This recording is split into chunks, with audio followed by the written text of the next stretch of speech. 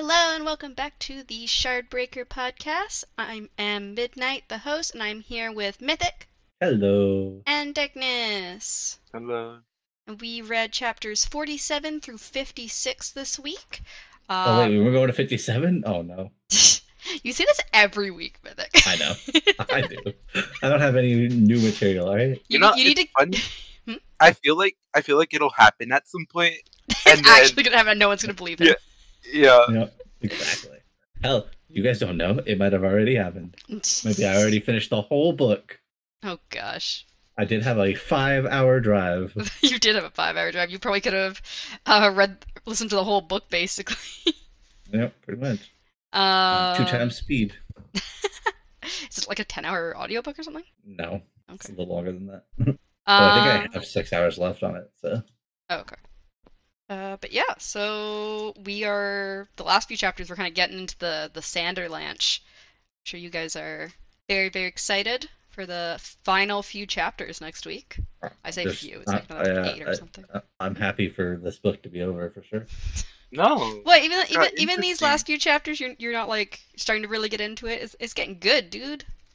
I mean, I called most of the things like I feel like not there's like one thing you on didn't call. podcast, not on podcast, but before it got to the point, I was like, "That's this man's a little more fishier than I thought he was." But Yeah, we'll get there. yeah, I didn't expect it to come up so quickly. So. But yeah, so we're starting with chapter 47 with Serene's point of view. She is just leaving Elantris with Harathan and the city guards. She wishes she could stay with Spirit, but she knows he was right that she couldn't have stayed. Harathan then places a hand on her shoulder and she glances upwards as he says, Jadith preserved her. He tells her that because of her, Teod has given in to Shudareth and that she should talk to her father if she doesn't believe him. He also says she should convert, and she says she'd rather die and backs away from him. Mhm. And suddenly Eondel and Kin are there, Eondel pointing his sword to Harathan's neck, and Kin hugging Serene tightly. Harathan then bends, like he basically like Matrix bends backwards. He then kicks the sword out of Uh-huh. Eondel's hand, catches it in the air, and points it into the ground before letting the hilt fall into Eondel's hand. Which fucking badass in my opinion. Yeah, that man's showing some real prowess there. So yeah, what He's did you like, think of Harathan so easily getting Eondel's sword from him like that? Uh, well, man wasn't holding his grip tight enough. What do you think of that little display Harathan did there, Darkness? I don't know. It kind of made me not like him even more. Really? Yeah. I don't know. I always found that part like super badass. I was like, oh damn, okay, you're just gonna like matrix your way out of this situation. Wait, you're saying you don't like Harathan? It- mm, mm, I don't think I ever did, to be honest. Well, yeah, but I'm saying that's who you're talking about. You're not talking about the guy who literally just kind of holding his sword very flimsily enough for it to be knocked out of his hand. No, I'm talking about Harassing. Okay. I mean, I think Harathan was pretty cool in that scenario, but I I don't do know. too. He definitely seems like a little baby later. So Oh gosh. So before Harathan leaves, he leans in close to Serene and whispers that time moves like a mountain, but it will crush those that don't move before it. Any thoughts on his little message to Serene before he walks away? she's gonna die. It's foreshadowing. Darkness, any thoughts? No. I literally, like, I tried putting sense into it, but I doubt it's gonna. I don't know. Maybe she is. Maybe it is like a hint towards her death. Mm. So Kin then says they should take Serenity back to his home, and Serenity states there is no time for that. She says she had a vacation in Elantris, and perhaps she can escape back to it once her work is done. She then states she needs to speak to Royal and Alhan immediately, leaving Kin looking dumbfounded and Eondel smiling. So once back at Kin's place, Serenity is devouring food dishes, which goddamn. So Royal arrives and also collapses when he sees her before seating himself down. Royal and Luco joke a bit about her appetite, but Serenity is too busy eating to properly respond. I think that she eats like 4 or 5 plates of food. Mm. Yep. And he says she's got the family appetite for sure. Yep. Uh, so while Serenity is eating, Luco and Kin note that Elantrians like to eat but don't actually need to, which Serenity kind of notes in her mind that like, oh, they seem to know a lot about Elantrians. Interesting. And Serenity then notes that she was likely in Elantris for the exact same amount of time as Harathan was. Royal then asks if Serene has spoken to her father, and she says she will soon. And I think she kind of like says it like she has like dread in her stomach or something. She says. Yeah, because Harathan told her basically, I manipulated your own father. Yeah. And Iandel then returns with Shuden, who gives a wide smile, and he also has a shoulder-length blonde wig. It's then also explained that all of Serene's things would have been burned due to Airlish custom, which, god damn, she wasn't even gone a week and you burned all her shit? That sucks. Yep. But yeah, were you glad to kind of see her back with all her noble friends? They were all super happy to see her and smiling, and like it was just a nice For the little... most part, yeah. But like, she left Rodden, so She did leave Rowden, but she Doesn't knew know he it's was leaving. Rowden yet. Hmm? She doesn't know it's Rowden yet, though. She does not know it's Rowden yet, no. I thought she would. Like, I figured like this next chapter was going to be her being like, "That man's very suspicious. I wonder if he's this person." Nope. Which we'll get to later, but I think she kind of like beats herself up about like, oh, I fucking should have known. Yep, she should have. Yeah, she's like, I'm so stupid. I didn't realize this. But anyway, I think honestly, I feel like that's probably the one part in this entire book that I've liked so far. Is that scene. So, so like we that whole scene, not just that part. So we also learned that Ahan is at the palace trying to see what Telri is up to. The men say there's nothing they can do to stop Telri, but Serene says they must take action to do anything they can to keep Wyrn from being able to take hold of Erelon. She states that she thinks Telri would be worse than Iadon, and the men eventually say they need to sleep on it, which Serene agrees to. As the men are leaving, Royal says to Serene that there seems to be no reason to continue their betrothal. Serene agrees and silently notes that she's now had 3 betrothals and no actual marriages. She then asks Kin if she can stay with them, and he says that his wife would be upset if she went anywhere else, because she's already like made up a bed and everything for her. So do you think Serene will finally get married by the end of the book, or do you think she's going to stay unmarried? I think she's gonna die before she gets married. Yeah, I don't think she's getting married. All the betrothals and no marriage, unfortunately. I feel like she's. Oh, okay, no. She's cursed. I have a different theory, but I still think she's gonna die before being married. Yeah. I see. I think we have the same theory. Yeah, I think we do too. Oh gosh, we'll get to that. I guess I'm assuming later. We'll get to that. Oh yeah. Or... Oh right. yeah. So we then skip to that night as Serene had just finished speaking to her father via Ash. She had learned that Harathan wasn't lying to her, and that as soon as he was done with Erelon, he would be going to do a ceremony for her father for a proper conversion. Apparently her father intended to keep to his word, even if Harathan had been the one to cause Serene to go to Elantris in the first place. That part right there triggered the fuck out of me. Like, I know. I'm just like, really, dude?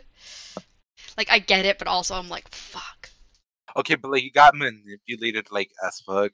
Like, you be like, even like your daughter was used against you, and you're still gonna go like and do what that motherfucker wanted to. Yeah, well, do, like... my next little note here is kind of part of his reasoning as well. Is Serene notes that even though Eventio said it wasn't just about her, but also because he knew his navy couldn't keep back Fjordal if they truly tried to push in. However, she still feels like she's at fault. So, like, part of his thing was like, look, if they're potentially taking over Erelon, like, we literally have 0 chance, and I'm doing what's best for my people, even though it was also like, yes, I want you back. I do feel like I can understand they're a tiny country with, like, very little military. Like, I can kind of understand being just like, we don't really have much choice. Well, then maybe be a better king. Wow. I mean, he's better than Iadon. He's much better than Iadon or Telri. What do you mean? I don't know. I think Telri had the right idea. He was a pretty smart king. So, yeah, I mean, cowardly, pretty smart. So Aventio had also told her to have Erelon convert as well, but she refused and knew he was proud of her for doing so. But yeah, my question here, I think we kind of also, at least Darkness definitely partially answered already, is are you disappointed in him for keeping his word and for giving up on fighting against Shudrath? No, not at all. I think a man is only as much as his word, so. I'm dumping him with the rest of the fathers. Oh, yeah. Damn. Okay. So then, chapter 48, we move to Harathan's point of view as he sits in the palace on a stone ledge that he had pushed a mound of pillows off of. Many others were waiting in the same room to speak to the new king, but Harathan was annoyed that he was being grouped with them. Wyrn, through him, had funded Telri's place on the throne, so he felt he should have been given more importance. And finally, Harathan is called to the room that used to be Iadon's study. There's heaps of cloth and exotic foods in the room for Telri. I think he's even sitting on just like a pile of pillows and like blankets. And Harathan asks to speak to him alone, and Telri has his attendants leave them. Harathan then brings up Telri's promise of their allegiance, and Telri plays dumb as Harathan had expected. My first little question before moving on into that was, what do you think about Telri's upgrades to the palace? We have all the luxurious items. You had it right. I don't know, it's just satisfying because I know what happens. So no other thoughts because you're just like, yes. Mm-hmm. All right. So Harathan says he can replace Telri like he did, like Iadon was replaced, but Telri calls him out on the fact that technically Serene did all of that. He didn't actually dethrone Iadon in any way. And Telri then said, he is right, because even with trying to get rid of all his power, merchant power, economy wise, they fucking failed, the priests. Yeah. It's very possible that Iadon would have been able to keep the throne if Serene hadn't discovered that he was sacrificing people while naked. Yeah. So you just had to add the naked part, didn't you? It's just horrific. I feel like I would just be traumatized for life if I went in on that. I mean, as I was listening to this on the drive home, I was thinking, man, Serene sounds a lot like Midnight. Like description wise. Yeah, like when they're just the way aside from the fact that she's 6 feet tall, and has blonde hair. Where were we? We got into a weird discussion about my appearance. Well, yeah, no, because you said that you would be like Serene when seeing that you were. I said if I was in Serene's position, I would have been traumatized forever. You were likening yourself to Serene, so. I feel like you'd be more likely to be the sacrifice. Honestly, yeah, probably. Great. So where was I? Harathan says that he can, technically Serene did that. Telri says that there will be a price for him to convert, which Harathan was expecting, but says that Harathan cannot afford to pay it. Telri then drops that he wants to be a Gjorn, and that he has sent a letter personally to Wyrn. Harathan is frozen, realizing the severity of what Telri has done. He calls Telri a foolish man, and Telri tells him to leave, which Harathan does. So, I mean, we kind of know what Wyrn's response is later, but what were you expecting when you first read that part? For Wyrn's response to be? Pretty much exactly what happened. Just pissed off and like, no. Pretty much. I mean, granted, I did also later think that, like, somebody who came disguised was, like, the messenger or something, but... I thought the city would have burned. Honestly. Hey, we don't know. It might still burn. I hope so. So we then get to chapter 49. We get a new Aeon, Aeon Omi, meaning love. And we have Rauden's point of view. He notes that at first he had avoided the library because it reminded him of Serene, and then he went back to it specifically for the same reason. And he focuses on the connection between Aeons and the land. He recognizes some of the different lines and dots on the Aeons as forests or rivers, but he doesn't understand others, such I think there's like a little X on one of the Aeons, and he's like, I don't fucking know what the hell that could be. He's like, I have no clue what this means. Rauden also finds that the door attacks him at least twice a day now. He also finds that he feels more tired after each attack. After 5 days, Rauden finds himself frustrated, staring at a map of Erelon. He had started working on more complex Aeon drawings with variants in the width of the lines by using different fingers and also using sticks or quills. Galladon then enters the library wearing new shoes from Maresh with leather soles reinforced with iron nails. He says that Ash mentioned that Serene had convinced the nobles to rebel against Telri and that they'd be getting another supply dump that night. So what do you think Serene has been sending to the Elantrians? Do you have any, like, things specific or just, like, the same kind of stuff she has been before? She's asking this question for a reason. Yeah. No. Always asking questions for a reason. Sometimes I also just ask questions because I feel like I'm talking for too long by myself and I'm like, what the fuck can I ask here? That's a lie. It's definitely not a lie. Sometimes I'll like go down like 5 paragraphs of my notes and I'm like, I need an extra question in here. What do I ask? You unprepared? It's not that I'm unprepared. It's just like I don't feel like I should be speaking for like 10 minutes by myself before asking a question. I think you should always be speaking for 10 minutes. We need to get you speaking more. Yes. God. Anyways, are you guys going to answer my question? I What was forgot. your question? What do you think Serena is sending to the Elantrians? Do you think it's just the same stuff as before, or do you think she's sending something specific? She's sending people. It's human contraband. Interesting. No, I'm joking. But like, I feel like it's just the same thing. I'm just gonna say But food, but you know, like, you're asking it for a reason. Though. yeah, that's how I'm like, fuck. It's like Yeah. there's something Makes you there think. that we're not gonna be able to say because we don't really realize it. But I mean, unless I've read the rest of this book. You know. Did you cut out Mythic? What? Can you not hear me? I I heard can it. hear you now. It sounded like it sounded like your word cut off at the end there. Maybe you just had like a noise gate that cut out the last little like syllable. So unless I read the rest of the book, you know. Yeah, okay. So I did catch everything. I don't know. It just cut off weird in Okay. Discord. It sounded like you got cut off there to me. Sorry. I don't know. I think she just wants to hear your voice again. Oh my I do god. too. Yeah. Anyways, Galden then asks if he had figured out anything new with Aeon Door, which Rowden replies no. Galden then suggests that something new might need to be added if nothing has changed, which causes Rowden to realize that the chasm is a new feature in the landscape. He says that maybe the chasm caused the Riode, not the other way what? around. The what? Chasm. It's not a chasm. The what? What? Every That's not how you say that time. word. That's not how you say it. What? Do I want to go to Google and like figure out how to actually say that word? Look, don't make fun of me. Every time it gets brought up, you say that way. It's like Yeah, I'm it's like pretty I'm sure back in other second people grade. pronounce it that way. I don't think so. Chasm. I do a different voice. Just trying to find a voice that says it like her. Yep, I know she is. Chasm. Chasm. She's gonna be so disappointed. Look, she's looking for the Canadian one. But yes, the chasm. Fuck you all. Anyway, where the fuck was I? We were talking about the chasm.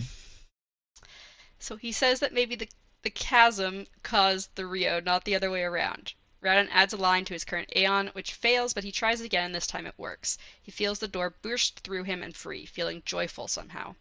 Rowden somehow knows that he will no longer be struck by the painful waves.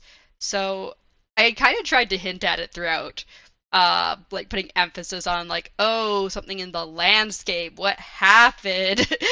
So did you expect that the chasm to be the issue with the Aeons when it was revealed that the Aeons represent the land of Erelon? Did you guys ever catch on to that? I didn't put two and two together. No, I didn't. But as soon as they said the chasm, I was like, "Fuck!" I should have thought of that because I completely put it in the back of my mind, like it wasn't even there. Yeah. So the chasm was the issue all along. I'm That's why glad the they said Aeons don't chasm work. and not chasm. Then. I mean, chasm. The chasm is a problem all the time. So, Anyways. the bigger the chasm, the worse it is.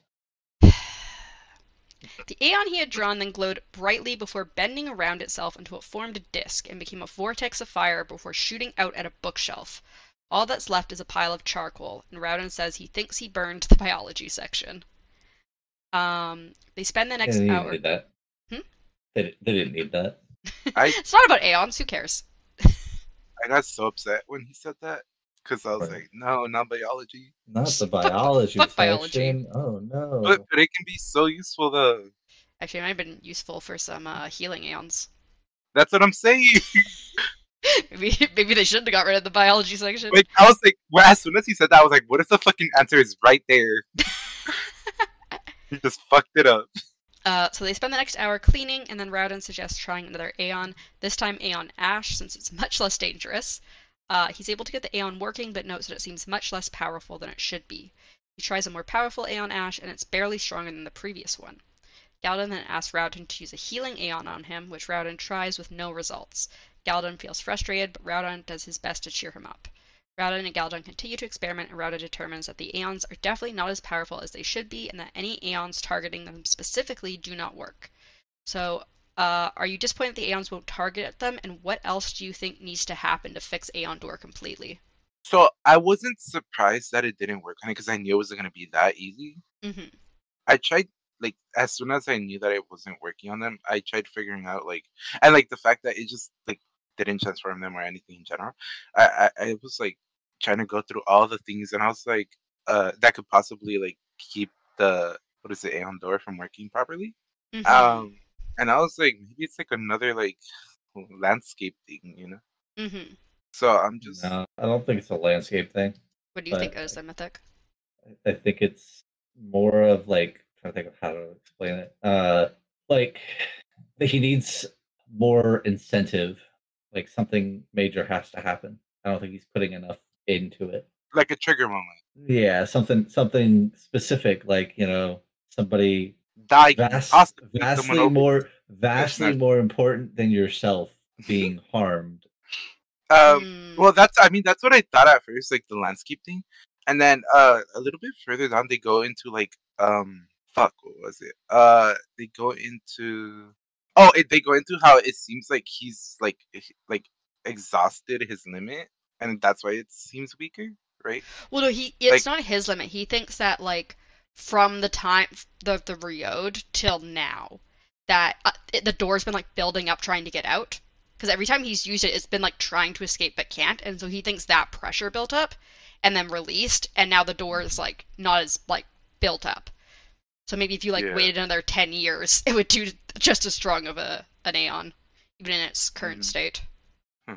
Yeah, Um, well, I figured it was something like it needs to recharge. I just wanted to ask a question again about Mythic's theory.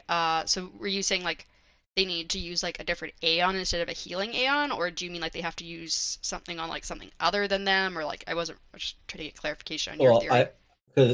because later on we figure out that like it doesn't even like it just doesn't seem to have enough power, and like when he stated that that like maybe it was like like a dam where all of the power was kind of being stifled and stopped, and then when Mm-hmm. he finally did activate it, it just sprang forward. Maybe he has to kind of almost initiate that same effect and like Mm-hmm. kind of give more power to it. Like it needs more power. Like, and I think a very like specific event happening, like either him almost dying or maybe Serene almost dying or like something very impactful has Mm. to happen for him to be like releases it all. Like the door just kind of pushes through him all of a sudden. The door opens. Yeah, the door opens. Yeah. I see. I see. I think it's just that he's not as experienced with it at the moment. Yeah. I mean, he may be really good at it, but yeah, he's obviously not very experienced. He's been there for like 2 months. So. So Rowden then concludes that the Aeons won't be able to affect them while they are still stuck frozen in the process of becoming an Elantrian. He also concludes that likely the reason the first Aeon he had drawn had been so powerful was because it had drained the buildup of door that had been pressing to come out, like a gas buildup. He then has an idea and rushes over to a book before drawing a complicated Aeon. Once it's completed, Galen thinks Rowden has been healed. However, Rowden tells him it's an illusion stuck to his shirt. Galen asks what good it is, and Rowden says it'll get them out of Elantris, which we know about that later. Mm-hmm. We then go back to Serene's point of view, chapter 50, as Ash comes to her. Ash apparently couldn't find Spirit, so he had gone and spoken to Galadin, which Galadin mentioned to Rowden just in the previous chapter, before going to check on the new king. Ash says that King Telri had been lounging around the palace saying that there weren't enough young women around, which I wonder where all the young women went. Mm-hmm. They definitely weren't sacrificed by the previous king. What if No, not at all. Aeon door just needs sacrifices? Iodon was actually somehow the one responsible for that build-up. Yeah. Where was I? But yeah, so it's also mentioned that apparently Telri's brother did most of the work, gaining their money, and Telri inherited upon his brother's death. Are you surprised that Telri never really worked for his money? He just inherited it, Nah, he seems the type. right? What do you think, Mythic? Just like you, Midnight. Huh? Just like you. Wow. I fucking worked for my money, dude. I don't know. I think she was Okay. just giving. I think she was just giving it, just like Yeah. No. I The was. I was not surprised. No. yeah. I don't think anyone would be surprised. Telri's pretty he's pretty lazy. So that conversation then moves on to Harathan, who apparently has been visiting the palace daily. However, Telri has yet to properly convert to Shootereth. Baratheon has also apparently put out a bill stating that Arelon must convert to Shootereth or face incarceration. Serenity expects that if this gets put through and Arelon becomes Dorethi, she and the nobles with her will probably be put in prison. Serene then arrives at Royal's mansion, where the women's fencing classes were continuing. She is greeted by the women as she leaves her carriage, but notes that she still isn't part of their group, and that the only group she has truly felt a part of was the group of Elantrians she had stayed with. As she practices her fencing, she thinks about Elantris, Domi, her feelings, and the ironies of life. So were you surprised or happy that the women were insistent on continuing their fencing practices? I know Darkness liked that, probably. I was actually surprised that they continued it. I really wasn't, because I'm pretty sure, like, I felt like Serena had a big impact on them. Mm-hmm. But I know, like, you'd been saying, I don't know if it was last episode or 2 episodes or something ago, but you were like, the fencing has to come back, it has to mean something. So I was like, Darkness is gonna be happy that it gets mentioned again after so many chapters. I mean, I still think they're gonna lead a revolution. Yeah. So Serenity then notices the other women have gotten distracted by something. She goes over and sees a Duladin aristocrat and his servant. Ash comes over to her and explains the man's name is Kalu, and he had escaped during the revolution and been hiding in southern Arelon. Apparently he had come to Kay after hearing that Iadon was looking for someone to take over Eden's lands. Kalu then compliments Serenity and makes her blush, which she does not like. Apparently she doesn't like men that can make her blush easily. He then goes on about how he had tried to go to the palace, but had been told he would have to wait a week to speak to the king, so he had came here as he had heard about Royal. Royal then shows up, and he and Kalu speak to each other while Serenity whispers to Ash that she doesn't like the doula. She tells Ash she thinks he's false because he doesn't have an accent, but then realizes after that it's more that he's too stereotypical of a doula. So, considering what we know about Kalu later, did you realize during this chapter, before the later, that who Kalu was? I thought he was the person coming from whatever that Salary was calling. Yeah. But Darkness, you figured it out? Yeah, no, I had two options, right? So it's either, can I just say it? Sure. I mean, yeah, I thought it was either Rowden or Galadon? Yeah, there you go. I was blanking on how to say his name. Galadon, yeah. Yeah, I thought it was either of them too. Yeah, because I was wondering just if you guys would catch that, because like Rowden's like, oh, because of this illusion, I know how to get out of Elantris, and then it's like, oh, there's this random new person showing up. Yep. Right where Serenity is, like Royal and stuff. So Serenity eventually interrupts Kalu and suggests he joins them in fencing, and he had a quick bout with her. She notices Kalu break character for a brief moment as Serenity compliments how good the doula are at fencing. And she gets out the sharpened swords instead of the dull ones, and is surprised though when Kalu agrees, because she's like, this guy's not a real Duladin aristocrat, he's gonna back down and be embarrassed. But no, he agrees. And so they begin fighting, and Serenity notes that Kalu is spending way too much of his time parrying her attacks instead of attacking her back, and if he was truly an aristocrat, he'd be one of the poorer fencers of them. They go back all the way to the fountain, and Kalu jumps in, splashing Serenity with water, to kind of like blind her partially, and Serenity feels her sword hit something soft and hears Kalu let out a small yelp of pain. This is when I figured out it was Rowden. Yeah. And when she goes to attack again, she sees Kalu has put his sword into the ground and is holding a flower for her. Did you like their little fight there? I was kind of hoping she was gonna, like, actually hurt him, but I mean, she kind of does. I know, but like actually, like, like cut off an arm or something. That'd be pretty fucked up. Yeah. That'd be funny as fuck. Yeah. It's like, what is she gonna do when she sees, like, he's not who he really is? You see an arm fall off, no blood.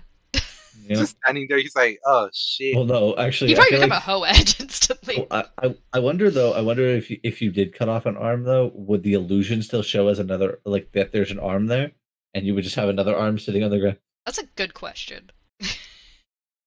Huh. That's a very good question. I don't know.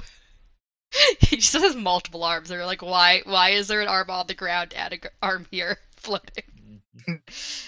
But yeah, so Serenity then searches for a scratch on the doula from her blade, but sees none, and also sees no blood on her blade. So as the women take the doula away, he glances over his shoulder at her and gives her a knowing, sly smile that Serenity, for some reason, finds familiar. Yeah, she still didn't put it together. Nope. Then we go to chapter 51, which I really like chapter 51. Some of these Harathan chapters I really love. They're like short and nice and interesting in my opinion. Maybe that's just because I know what happens though. I don't know. Oh, I don't know. Well, because I obviously know what the hell's going on and what Dilef is referring to in this. Yeah, because you are. You'll find out. You can Evil. read right after this is over. Yep, you're evil. But anyway, so we then go to Harathan as he tours the market, mostly filled with merchants from the east, as they had spent a lot of time and money shipping their wares here and couldn't afford to not make a profit, even with the upheaval of the king dying. Harathan notes that when he had gotten to his Seon to call Wyrn, Telri's letter had already reached him. Harathan was grateful that Wyrn was only slightly angry and had indicated he had little patience for fools. He continued to try to meet with Telri, but the man still hadn't converted. Were you expecting Wyrn's response, disappointed in it? Was I expecting what? Wyrn's that to be Wyrn's response to the whole thing. Oh no. What? as I said, I expected the city to burn. So Yep. Also, considering we know that in like what couple chapters or something, Telri dies, do you think that Wyrn said that, but then he still would have done something if Telri didn't just like die like the next day or whatever?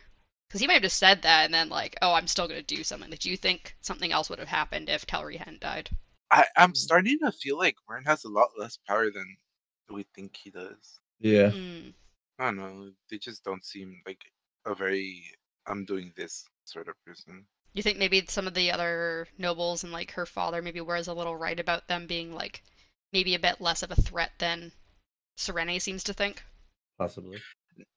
Not less. Not. It's not the fact that they're less of a threat. It's the fact that like I feel like okay, so I feel like the priests going around and like for example Raven, doing all that stuff is more of a threat than like Wern themselves. So you think although Wern's the leader, he's not really that powerful. It's more his people are. I see. Yeah. I see. I kind of agree there. I see. I see. Do you think it's more like the Gjorns and like the monasteries are powerful, but Wern's just like a figurehead almost? Yeah. Yeah. So Harathan then thinks he sees a Derethi priest go into a nearby tent, which he's like, you're supposed to all be like in meditation together. I'm gonna go scold this guy. He's not supposed to be out shopping right now.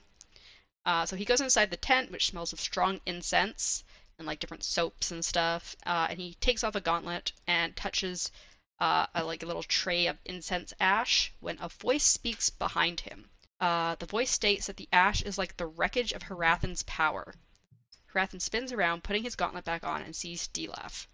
Harathan asks what Dilaf is doing here, but he doesn't respond at first.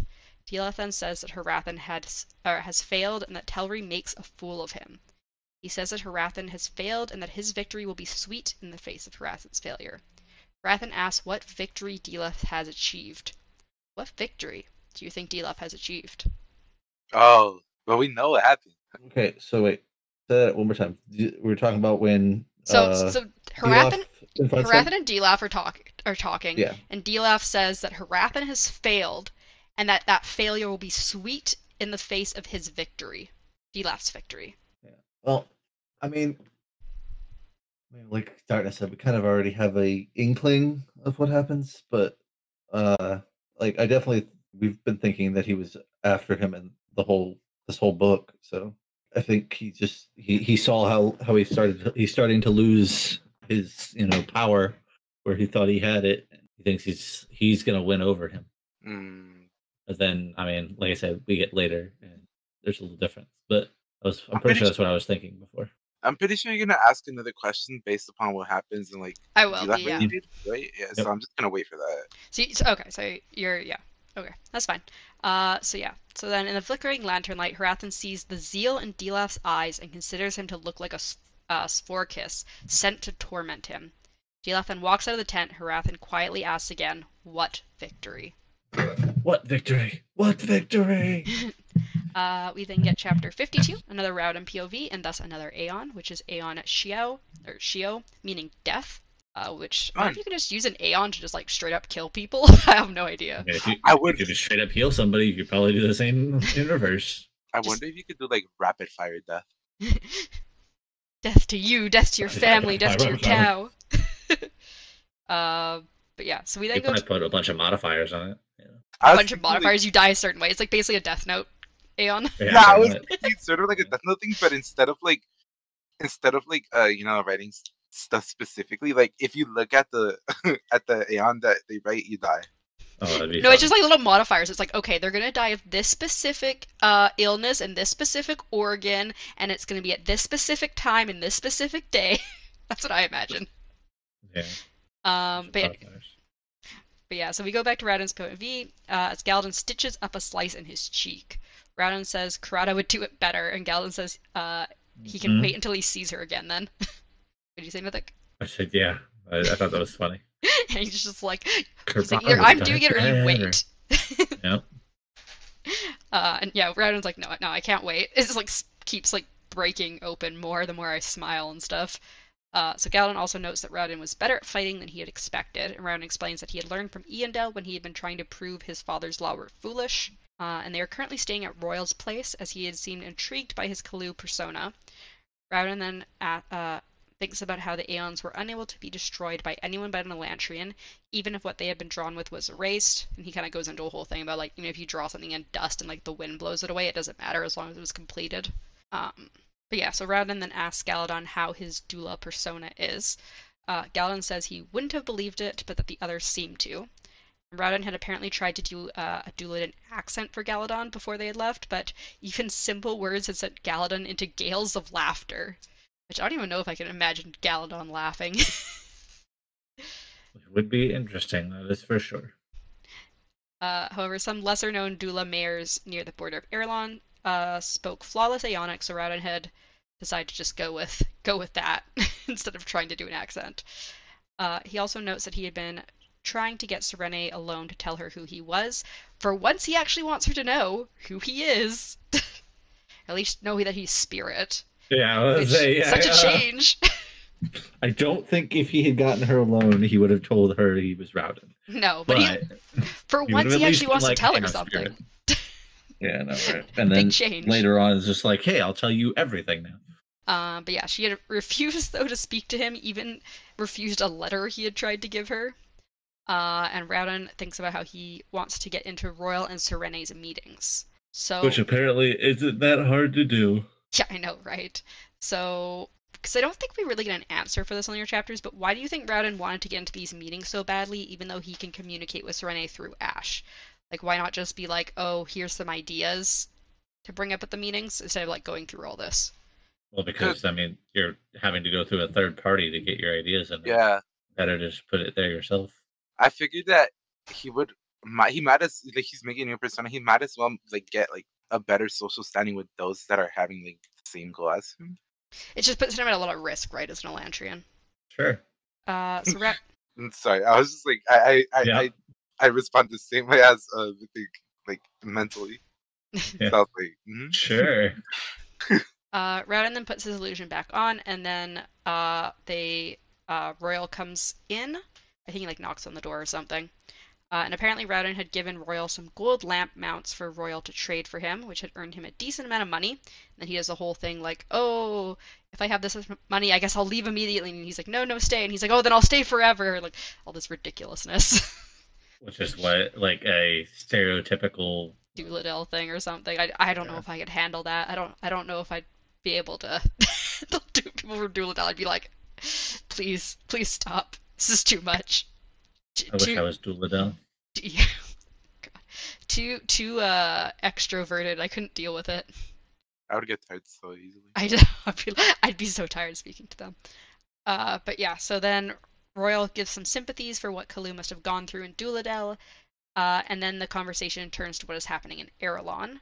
Royal tells Kalu that not one refugee came through when Duladel fell, and that Kalu is the only exception to this. Rowden then says he needs to keep his secret of how he escaped, and then eventually he convinces Royal to bring him to the meeting that night. Because he doesn't have a secret. Yeah, he doesn't have a secret. He technically does have experience, though, with sneaking out of places. Apparently. Because he snuck out of Elantris a few times. So yeah, were you surprised Royal let Rowden into the meeting so easily? Kinda, yeah. I thought it'd be a little harder than that. Right? Yeah. Although apparently he's been there for 5 days now. We did like a 5-day time skip, I think they say at one point. I I don't know. I feel like Rowden gets his shit too easily. Yep, I agree. Everything just kind of comes to him so easily. Well, except for one thing later.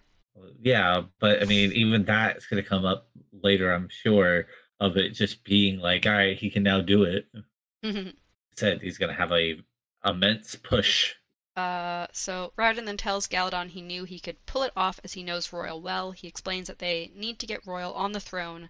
Then he gets a cloth and puts some brown makeup on it, saying he hopes he won't have to use it. At the time of reading this chapter, did you have any ideas on what the brown makeup cloth could be for? No, I actually didn't even remember it was there until it happened. That's fine. I actually just was like, wait, where did that come from when it does actually happen? Yeah, no, he actually does get a cloth and like put some brown makeup on. He does actually have a plan. Backup plan. So yeah, then we go into chapter 53, and we skip to the meeting and Serene's point of view as she is upset that Kalu was invited because she's like, we barely know this dude. Why is he here? I agree with her 100%. She says he could be a spy, but Kalu insists that he isn't, and Royal says that she technically had made the same argument for her coming with the whole like fresh perspective from an outsider thing. He's like, I mean, we let you in for the exact same reason I'm letting him in. Yeah, but she's pretty. Ahan then arrives late, and then they start speaking, all while Kin has snacks for them all on the table, because of course he always has food for people. Yep. Good host. Yep. So first, Ahan suggests trying to get Telri to not convert to Shootereth, but Serene says he isn't stalling because he doesn't want to convert, but because he's waiting to see what all he can get from Wyrn. Royal then asks if they can get aid from Teod, but Serene says that her father has already converted, so that isn't happening, and also that they mostly only have a navy, not ground troops, so they don't really have. Even if he hadn't converted, it wouldn't have really been much help in the first place. And they also suggest trying to bring the common people into this, but that's also shot down as there wasn't enough time to train people. Eondel then suggests killing Telri, which the nobles don't really disagree with at this point. They're kind of like, we don't really have much other options. So what did you think of their suggestions for dealing with Telri? Did you have any ideas at this point? I think the killing one was a great idea. Darkness? I thought it was a little too much. Did you have any other ideas? Because I think the whole killing thing was like kind of like last resort thing. So like we can't get the people, we can't take them off the throne easily at this point. I was kind of hoping Rowden would show up. Surprise, yeah. Well, that's his backup plan apparently.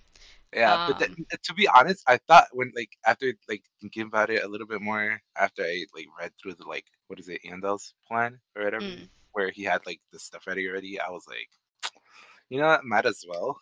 You mean Royal? Royal's the one who has the assassins. Yeah, there you go. Yeah. Mm-hmm. Which we'll get to.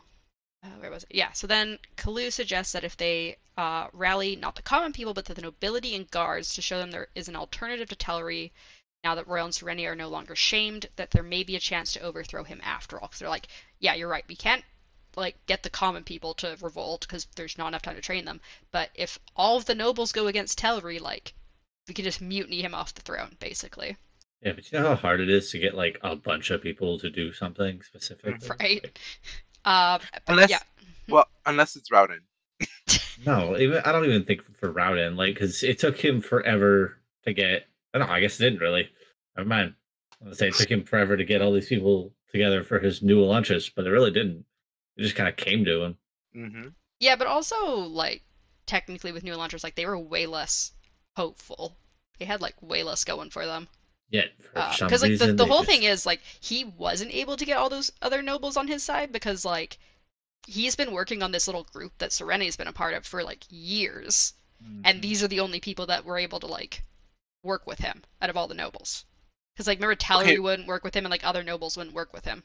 Okay, but the fact that everything that's been happening in just the crown and just how that city's working, the people, even the nobles, would be worn down.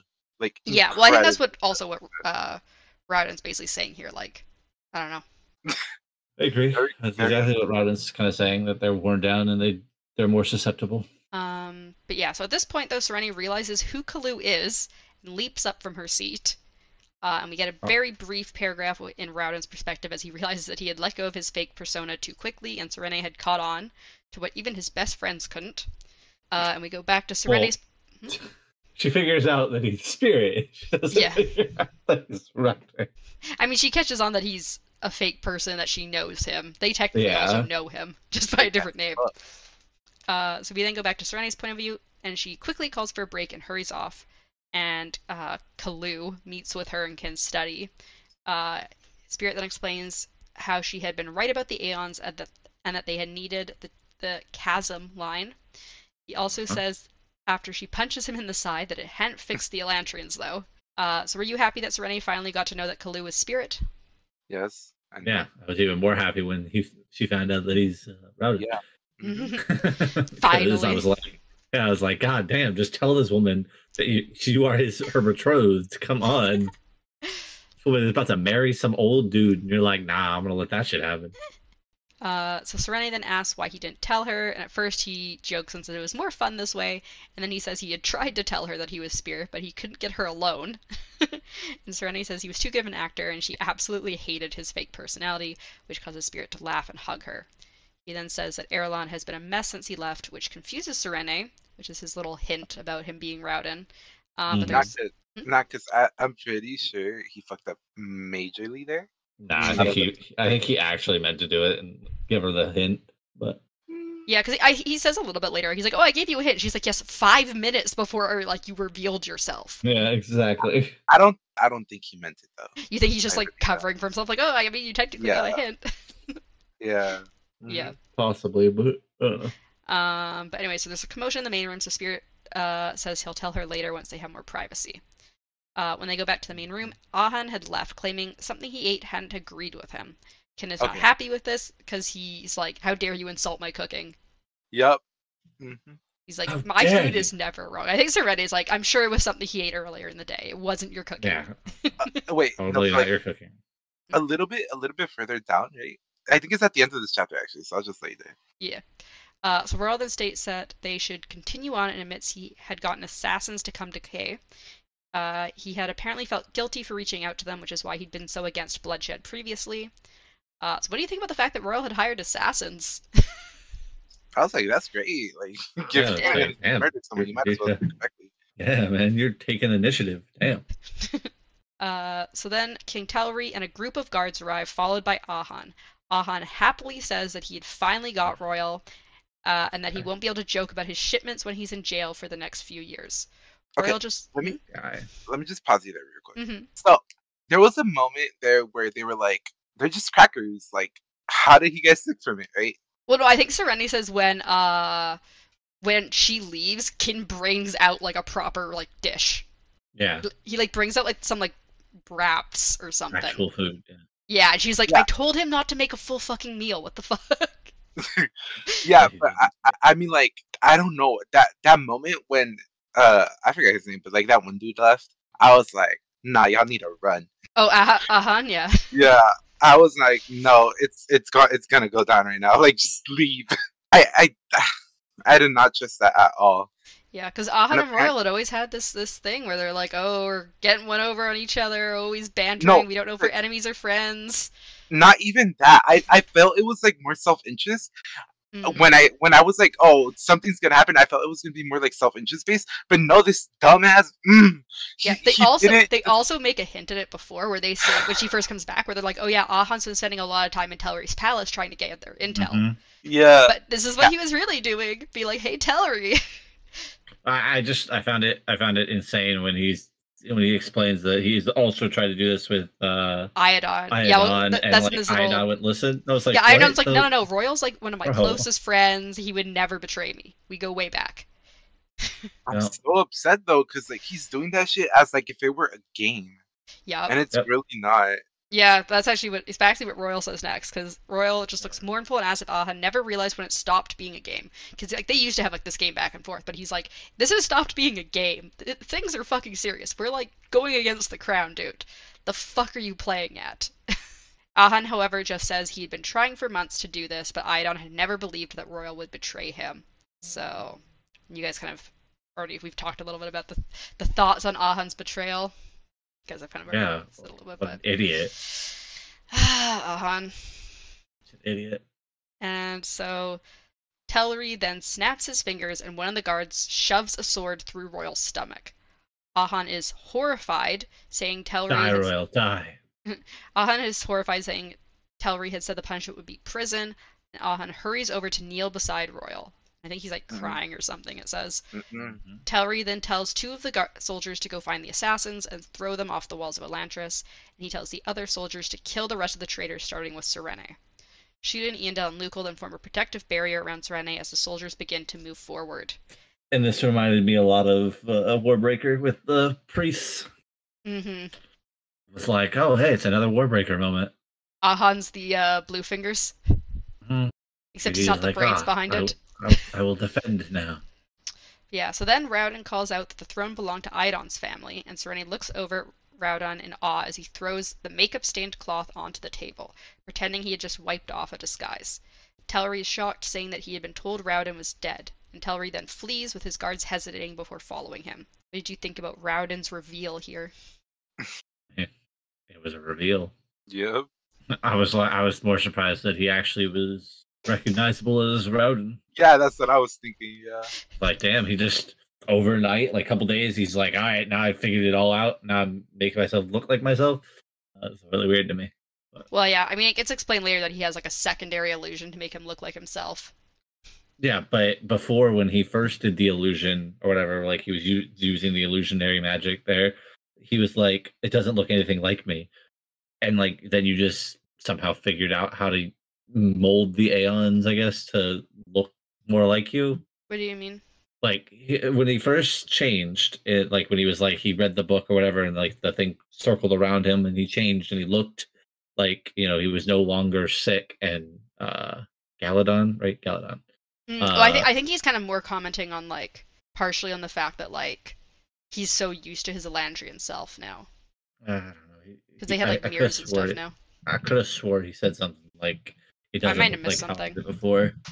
how I did before, and I was like, man, you just all of a sudden know, like you just knew how to manipulate it. He even states it later, I believe, when he's explaining the way he did it. He's like, I had to figure out how, like I had to pretty much mold the Aeons. I don't remember what his exact things were. Like he had to use different modifiers to make it so that he could look like himself again. I was like, you just know these? Like, kind of weird to me. I don't know. I mean, he has been like non-stop practicing Aeons. True, but also the fact that like, okay, it's almost as if he's in a video game and he's just like in the character creation. He's like, I'll just bump up the nose a little bit, and I'll bump up the you know, like no normal person knows how to do that. Like I can't make myself look like like me in a video game. I can't sit there and like move the stuff in a video game to make myself look, you know, what I would look like IRL into a video game. Like, so Yeah, like, that's the only way I can see it. I get what you're saying. Like, you're thinking like, how does he know the specific ways to manipulate Aeon in order to make it look like him?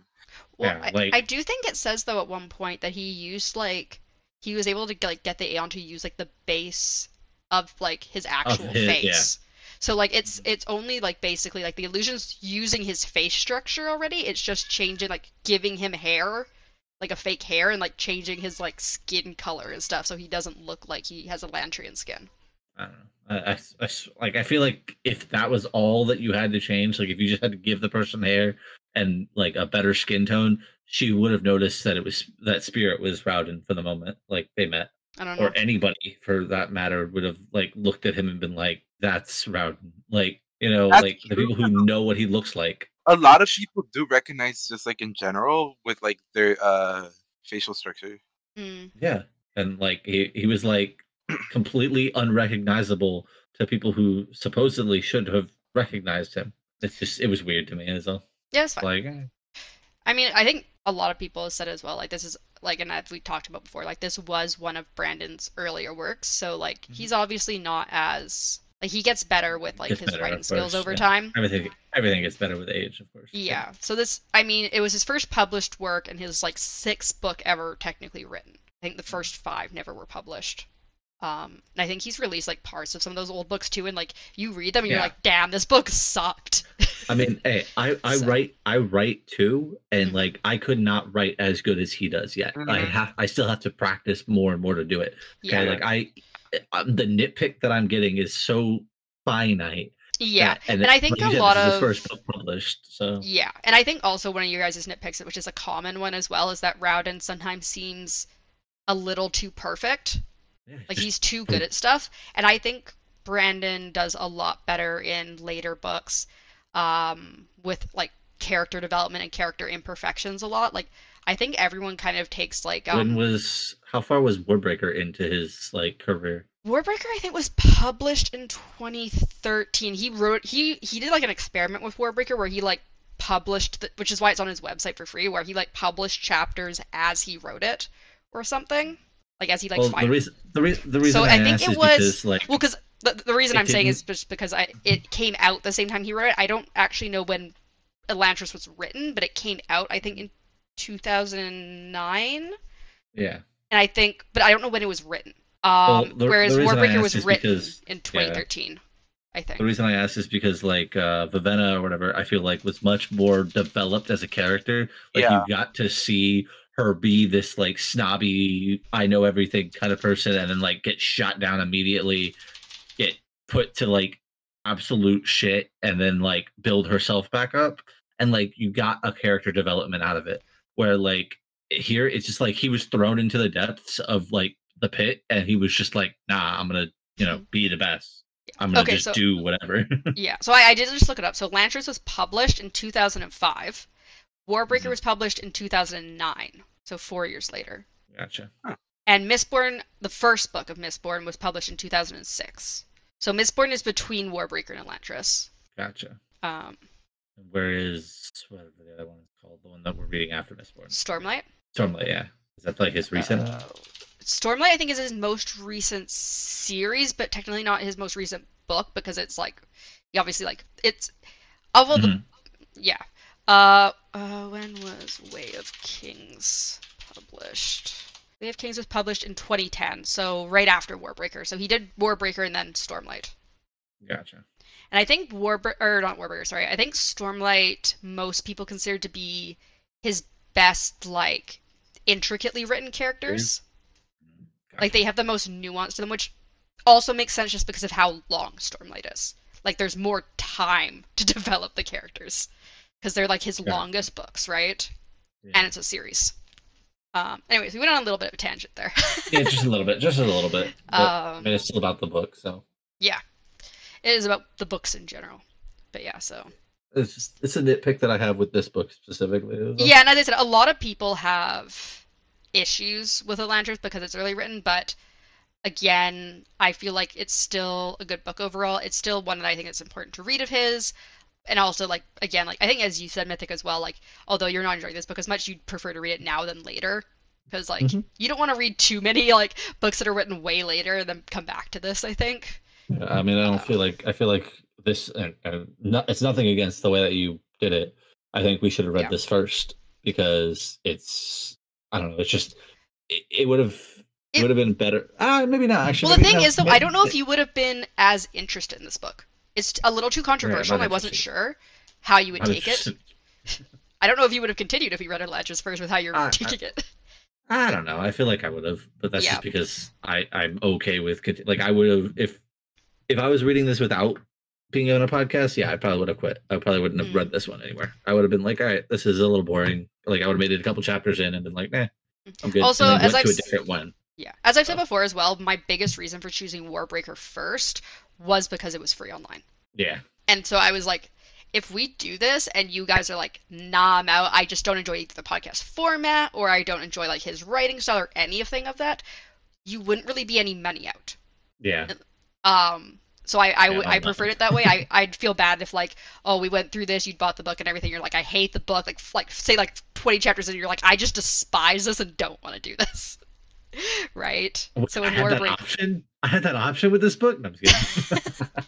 So for both you and Darkness, I was like, I think Warbreaker was a better start, even though, as I said, podcast listeners, I'm being held hostage. Which, I mean, as I said, like even Warbreaker is a little controversial online, even though you two both loved it. So Warbreaker was also a bit of a controversial choice. Most people are like, start with Mistborn. Everyone says start with Mistborn, and I personally was like, if I started with Mistborn, I don't know if I would have continued with his books, because Mistborn's not my favorite, even though it seems to be the favorite of like 90% of his readers. Yeah. So, Okay, we can get off this tangent though. Yes, off the tangent. Where was I? Oh yeah, where Rowden just did his reveal. So Rowden then goes to Royal, where Kin is trying to help, and Ahan is still kneeling and crying. Royal seems happy to see Rowden back and says he should have sent the assassins straight away, so that I'm assuming just like this didn't happen. He then asks if Rowden had brought back Elantris, as Rowden had begun to draw a healing Aeon over him. However, the Aeon does little to heal Royal, as Rowden doesn't know any modifiers or how to target a specific part of the body. So, had you been expecting Royal to suddenly die like this? And what do you think of his death? Did you cry, Darkness? No, I was yawning. I'm sorry. I mean, like, I didn't expect it, but I wasn't that bothered by it. You weren't bothered by Royal's death? Nah, I expected death in general, not his specifically. I still think that Ciri. I still think that Ciri's gonna die. Serene? Oh yeah, for sure. Yep, Ciri. So you guys are unbothered. Great. Just, yeah, I don't know. But, I mean, bro, I don't think he went out like a bitch though. So it's not like he got stabbed and he was just like, "I'm dying." He basically got stabbed in the back. His friend like betrayed him. He's like, "Oh shit!" And then suddenly like stabbed out of nowhere. Yeah, I mean, but like he got stabbed. He sees, Rowden. And he even gets a little bit of a talk and says, hey, here's, he basically pretty much just like, I really appreciate you and I'm glad I got to see you at the very end. And then that's he true. dies. He doesn't go out like a, little wimp. Yeah, he gets they get a little nice talk here where he says that Rowden says he basically raised him like a father because his own father was kind of garbage. And then he's like, if he wasn't for you, I would have been more like my father. And Royal's like, no, you were always like your mother. So apparently Rowden's mother was a great person. Why the fuck she married Iadon, who knows? I mean, she didn't seem like a very good person. So you've never met her. Yeah. She didn't seem like a very good person. You've never met her. She died like way long ago. Yeah, she can't be a good person if she died. I mean, come on. You're right. Damn. That's what I was. Good people don't die. Only the bad people. Like Royal. Like Sauron, right, Darkness? Yeah, only bad like people him. Die? Exactly. You just had to bring him up. I was after forgetting and blocking that memory out. You were forgetting your boyfriend? Oh my god. So Rowden then finally stands and the nobles fall to their knees as Eondel says, "My king," and Serene realizes this is her husband. She suddenly gets over the stupor of like, oh shit, this is Spirit's Rowden, and then she's like, oh shit, I'm actually married to this man. No, you're not. Yeah, I know. She's technically not, but she's been calling him Rowden her husband this whole time. I love that like little part of the scene later when he's we'll like, get to it later. Technically, we're not actually married. And she just like looks at him like, are you breaking this off? Yeah, I was like, yeah, damn. He's gonna go with what was her name? God damn it. No, the woman that's in New Elantris right now. Oh, Karada? Yeah, I was like, oh, he's gonna go with Karada. But are you guys happy that Serene is finally aware of Spirit being Rowden? Yes. No. Should have said it long ago. Yes, I agree with that part. Yeah. They're fucking fine. She finally fucking knows after so long. They're fucking finally? Finally? Is that what I meant? That's not what I meant. I mean, we don't even know if that would work since he's a Elantrian and all that, God damn it. Anyways, chapter 54. He's gonna have to cure himself first. Let's move on. Chapter 54, we get Harathan's point of view as he learns of Royal's death and the reason behind it, as well as Rowden's return. Harathan instantly thinks that Serene has found a look-alike of Rowden and is using Rowden's reputation to take the throne back from Tellery. Which, honestly, why was that never an option they brought up? That sounded like a good plan. That sounds like a great plan. Harathan thinks of the best plans here, apparently. I mean, he obviously didn't see one thing coming, so... Yep. He, however, is nervous about how Royal's death will make the other nobles feel, because he's like, things are already, like, on shaky ground here, I don't know about this. We then skip to later in the day when Harathan is trying to get a meeting with Tellery, who is apparently seeing no one.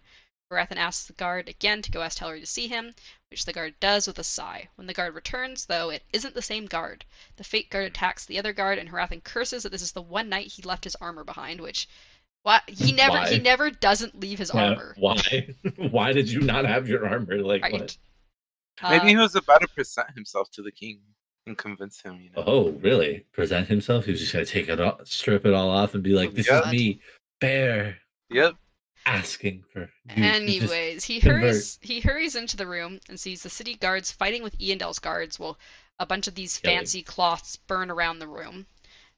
Which fuck your luxurious tapestries and everything, I guess. Uh-huh. I just love the descriptive of how he dies. He searches for Tellery and sees him trying to flee through a back door when Eandel beheads him. I think his head rolls to like Harathan's feet. Yep, I was like, oh, love it. Love the detail. Yeah, Eandel then collapses while holding a wound to his side. Harathan stares down at the two corpses and with resignation thinks he can no longer avoid a bloody change in power. So, which I said already. Do you think any more of the nobles will die now that we've had two of the main noble group, Royal and Eandel, die? All of them are gonna die. So you think wait, pause real quick. Who was it that had that Seon? Royal. Royal had the Seon in the garden. Okay. Darkness is making notes like, oh. Yeah, we're waiting for Royal to come back into the Elantris. Yeah. So that was the end of part 2. We are now on part 3, The Spirit of Elantris. I will say, when it said in my audiobook part 3, I was like, oh shit, I can't go any further. And I was like, wait, we're not on that. We're not as many chapters in as I thought we were. Yeah, I had to double check. I was like, did I pass over? Yeah, I was like, oh, part 3. Oh, okay, maybe we'd stop here. But yeah, and so of course for the part 3, The Spirit of Elantris, we get the Aeon for Spirit, which is Rao. Wait, I thought we had that already. I told you guys about it last time that we were going to get into part 3 and that we were going to see Aeon Rao, meaning Spirit of Elantris. Yeah. Yeah, I kind of explained the name of the part 3 last time to you guys. I was like, oh, we're going to go into part 3. This is the name of it. Okay. So we then, at the start of chapter 55, also get a new Aeon, Aeon Ne, meaning sight and clarity. We then go back to Rowden's point of view as he and Serene stare at Elantris from the top of Kin's castle-like home, as it sits on top of a hill. Since Royal died the night before, Kin had barricaded them in and said he has enough supplies to last for years. He's like, okay, this is our fortress now. No one's leaving. Serene. I find funny. Yeah. Serene says that she should have realized that Spirit and Rowden were the same person. She had always been suspicious of Rowden's death, after all. She also says she can't believe he didn't tell her. He then says he gave her a clue, which she retorts was only 5 minutes before he revealed himself. Rowden then admits... technically he also gave her another clue before that, but she just didn't seem to notice that one. Rowden then admits that they aren't really married because he isn't dead, and that they should formally get married finally, after she kind of shoots him a look, and he's like, no, I don't mean that I don't want to get married to you. I mean that we should actually get married. And Serene agrees that after 2 engagements in only 2 months, she deserves a wedding. My question is, do you think Serene and Rowden will actually be able to get married? Or do you think something's going to happen? Well, I think they're going to get married. I just don't think... I think it's simply going to happen beforehand. You know what? We have the exact same fucking theory. There's no fucking way. Yeah, I mean, technically their wedding clause is still if one of them dies. They're still married, so technically they could be married if she dies. Well, yeah, then... I definitely think she's going to die, and then he's going to just be, distraught, and then, open the door and heal her wounds and possibly heal himself in the same process. And become an actual true Elantrian. What were you going to say there, Darkness? I didn't say anything, I don't think. Oh, okay. I thought earlier. Darkness totally says stuff, he just doesn't want to say it now. You're right. They then speak about Royal for a bit. Serene saying Kin hadn't been sure at first why Royal was helping them. Rowden states that many people took Royal's craftiness for deceitfulness. They then also discuss how Serene and Royal almost got married and how crazy it was, even though Serene would have gone through with it. They next talk about New Elantris for a bit, which Rowden says basically runs itself. He also says he's having the Elantrians learn the Aeons, so they have a chance to defend themselves if something happens. He also feels guilty for not knowing the healing Aeon modifiers well enough, as he feels he likely had enough time to save Royal if he had known the modifiers to do it. Do you think the Elantrians will have to defend themselves? Yeah. And do you think the fact that the Aeons are weakened will even be able to help? So if they're attacked or something, would they even be able to defend themselves even if they know Aeons? I definitely think they're gonna have to defend themselves, kind of with what we just got in the very last chapter. But I don't know if they're gonna do as well. I think that's kind of the whole tipping point thing that I was talking about, where Rowden's gonna become a true Elantrian. So Rowden then uses an Aeon to rego Serene's hair for her, which she tearfully thanks him Which for. is awesome. Which is so awesome. She gets her magical hair, just like Ciri. Oh my Magical hair. god. Just like Tangled. Yeah. She then asks him Even to blonde. show her his face as she's getting too used to the illusion. He hesitantly does so, and she says that it isn't as bad as everyone else says. She then notices the cut on his cheek and realizes she had done that to him. He also explains that the night before he'd had two illusions on, one on his undershirt for his Rowden face, and one on the top layer of clothing for Kalu. And eventually they notice something at the palace, and Rowden draws Aeon Nay to create a magnified view of the city and zooms in on the palace. Awesome telescope. He sees that soldiers are laying corpses on sheets, and then Serene gasps in shock as they recognize Eondel and Telri's corpses. And then our last chapter, which is Serene's point of view. I'm surprised they recognized Tari. I mean, his head wasn't damaged. It was just like decapitated. Yep, one fell swoop.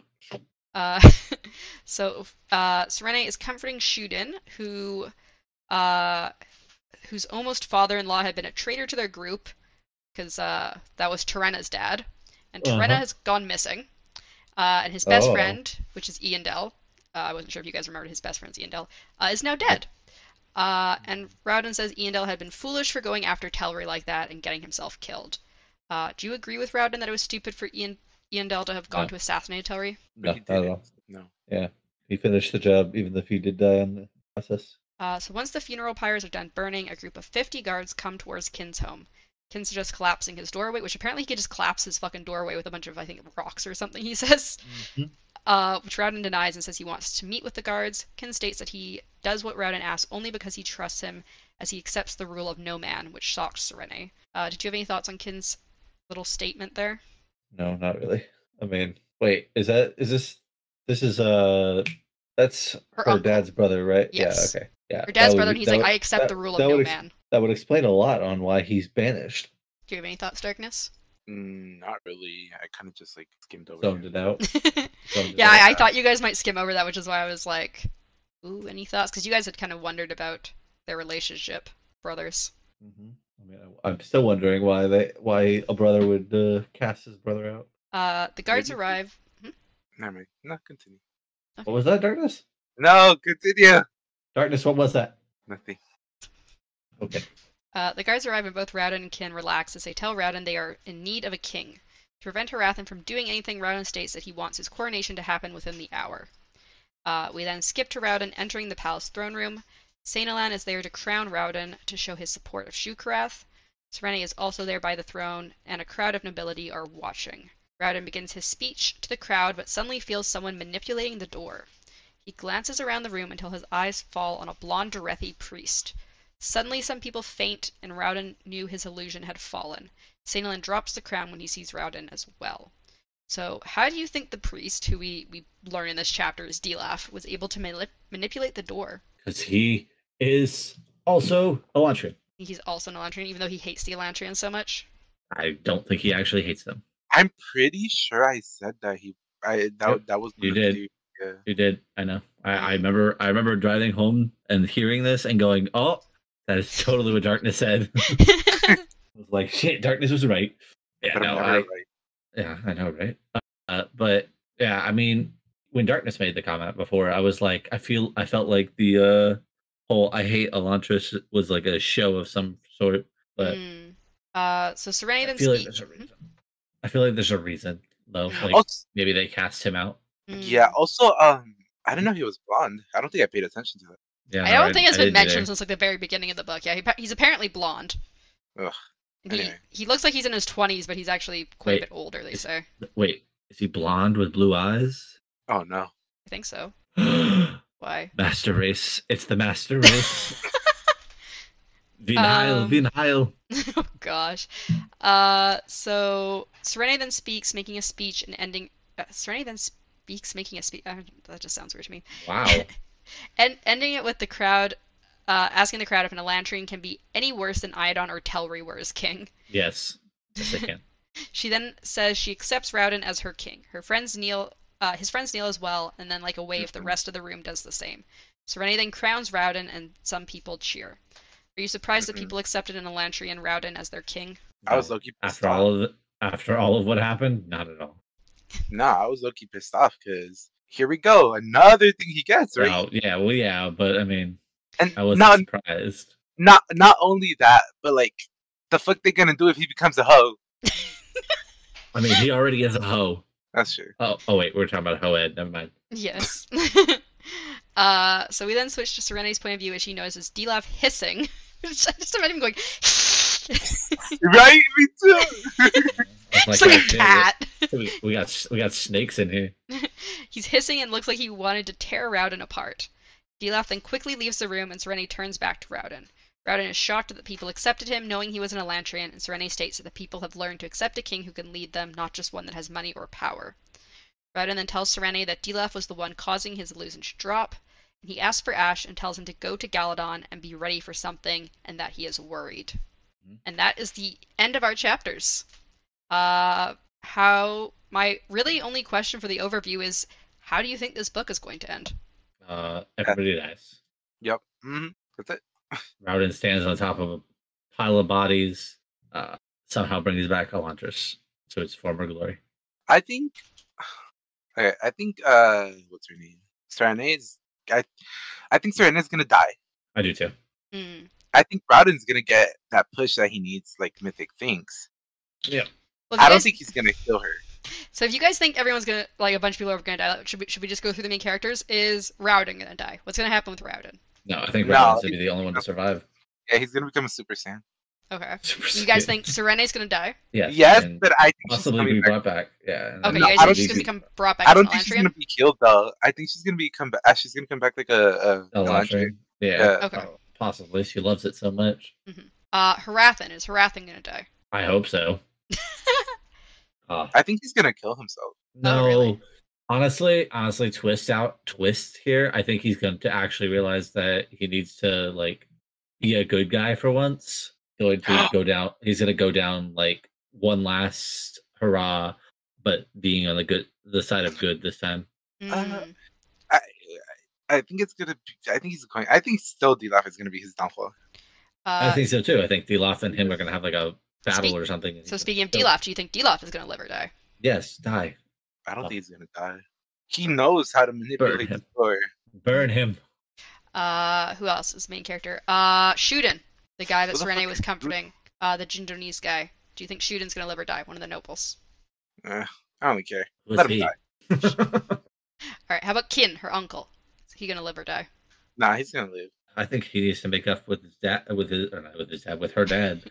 He's the one that cooks, right? Yeah, he's the one that cooks. Oh yeah, I need him as a housewife, so he's gonna live. What about Kin's family? He's got his. I hope they all live. Those kids. Man, fuck those kids. They got the kids and his wife. I like the wife. Out of all of them, I like the wife the most. I hope they all live because I like those kids. You don't like the poor guy who he counts numbers and he's like got some issues. Poor kid. All right. Who else is there who's still alive? We have Galadon. Do you think Galadon's gonna live or die? No, if he dies, I'm gonna be so sad. Nah, he has to live. He has to. Yeah, he's gonna live. He'll be fine. Nah, he's gonna die. Kratta. Is Kratta gonna live or die? Oh, she's dead. Okay. No, that's his love. That's Rowden's love interest. Nah, she's gotta stay alive. Who else is there? I take it back. That dude is gonna die. There you go. He's gonna get into that pool. He's not gonna die. He's gonna become hot. What? Whoa! What if they take what's the guy? What was that priest? The other priest name? The blonde-haired one. Goddamn. Saint-Nolan? The one that was evil. Dilaf? Dilaf, yeah. What if they take Dilaf and they throw him in that pool? That's what I was. That water of death. I still want to know what happens if you throw a normal ass person in there. Probably nothing. It's probably just water to them. Maybe we'll find out. I think those are all kind of the main people that I can think of. I think Iodon's gonna die. I don't know. Oh, what about Iodon's wife and like the other women fencers, like Eshin and women fencers? Nah. They gotta create the revolution. Yeah, they're gonna become the council. All right. Well, I think that is everyone. So yeah. So are you guys looking forward? We're going to be reading, chapters 57 through the epilogue. And then as you guys said you wanted me to do, I'm going to live read the postscript. So do not read the postscript. Yay, Yay, we get to hear Midnight read Yeah. and pronounce words wrong. And Chasm. I don't think we'll bother with the Mad King. What we can do after next episode, if you guys want to read the deleted scenes, you can if you want to, and if you guys do read them and enjoy them, we can maybe do like a little side episode sometime about the Mad King chapters. But I don't think we'll include them. We just won't have time next time. There's a book about Jesus. Remember, it's Rowden's crazy brother that was cut out of the book. Yeah, Jesus. But yeah, so we're gonna do all the way through the epilogue, and then you guys stop, and I will do the postscript, as I said, and we will also technically in a separate episode for all of the listeners, but at the same time for all of us, we're also gonna be doing the Mistborn trailer, which will be the Mistborn prologue and back of the Mistborn book. Sounds good. Yeah, so thank you guys all so much for watching and listening. We really appreciate it, and have a good day.